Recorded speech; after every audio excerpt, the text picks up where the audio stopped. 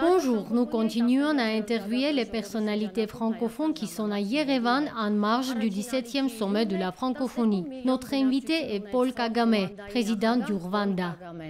Bonjour, Monsieur le Président. Monsieur Kagamé, on sait que vous êtes président de l'Union africaine. Alors, quelle est la voix de l'Afrique d'aujourd'hui? Et donc, on sait que l'Arménie a des relations avec l'Union européenne et l'Union eurasiatique. Donc, est-ce que l'Arménie peut être un point de dialogue entre votre pays et entre le reste?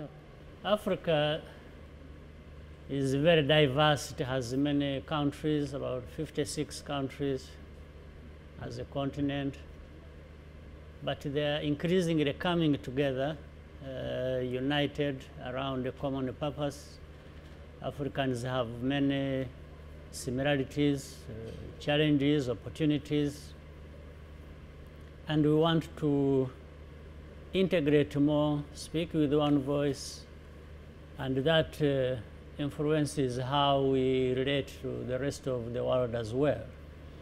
So I'm sure Armenia has entrance to the continent. First, the way it might relate to individual countries of our continent, and by that it becomes part of a relationship that links Armenia to Africa as well. So in the same setting that you have, Armenia has with Europe and has with Asia, it is possible to have it with Africa. And in which way? It is to be determined by Armenia itself. What does it want, or what does Africa want with a relationship with Armenia? And I said there are different countries.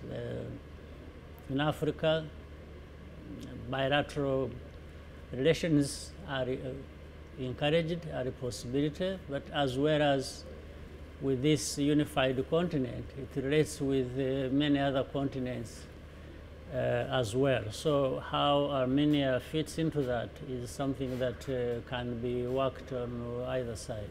Vous êtes venu en Arménie pour la première fois pour le sommet de la francophonie.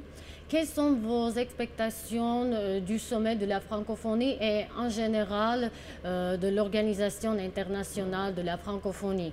Vous avez une candidature qui est assez forte. Qu'est-ce que vous pouvez dire à ce propos-là?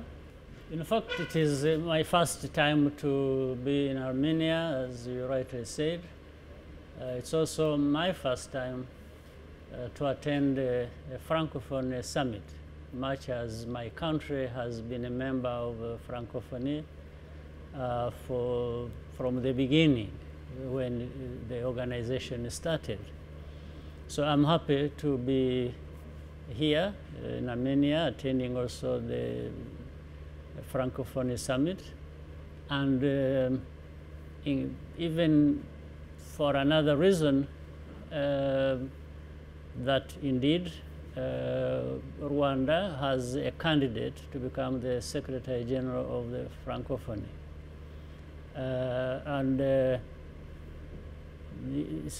She's not just a candidate of Rwanda, she's also a candidate of the African continent, because the African continent endorsed her as the candidate for Francophonie, Secretary General.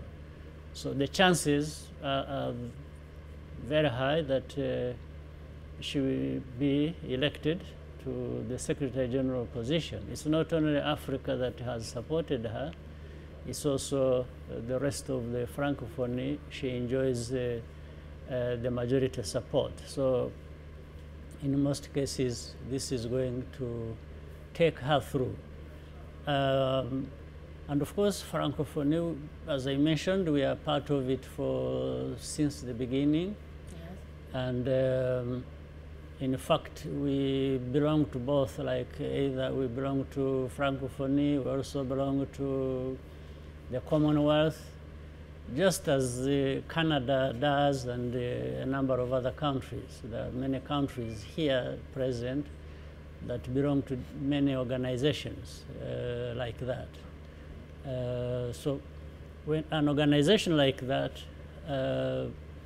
is built around values, and on these values they build relationships, they build economic, social, political, diplomatic understandings, and this is the importance of belonging to such organizations, and that is what they serve.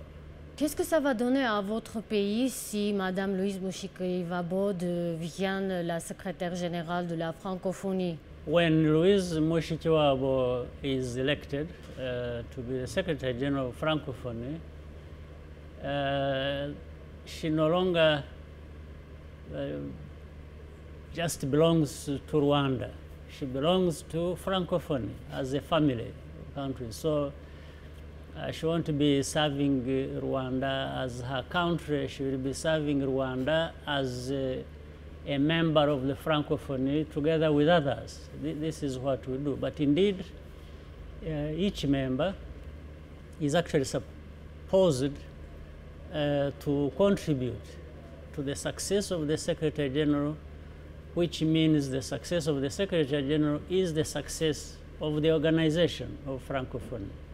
So it is in every country's interest to support whoever is in this position.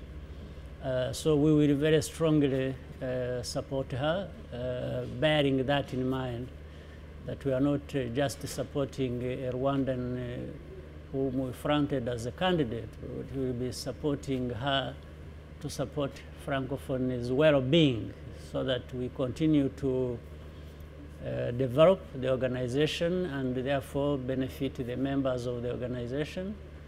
It is only in this manner that we wish to see it go forward. Thank you, Mr. President. And your message to Armenian public? Oh, the Armenian public, we would say, first of all, thank you to the hospitality that we have enjoyed since we arrived here. Also happy to learn about the country, the culture, the history, which seems to be, from what we have seen or from what I have read, very rich culture and history. Therefore, Armenia has a lot to offer, not only to itself, but to others as well. And in this case, we can see that benefiting Francophonie as a wider community of this world we live in. Thank you. Thank you for accepting our invitation, Mr. President. Notre invité était Paul Kagamé, président du Rwanda.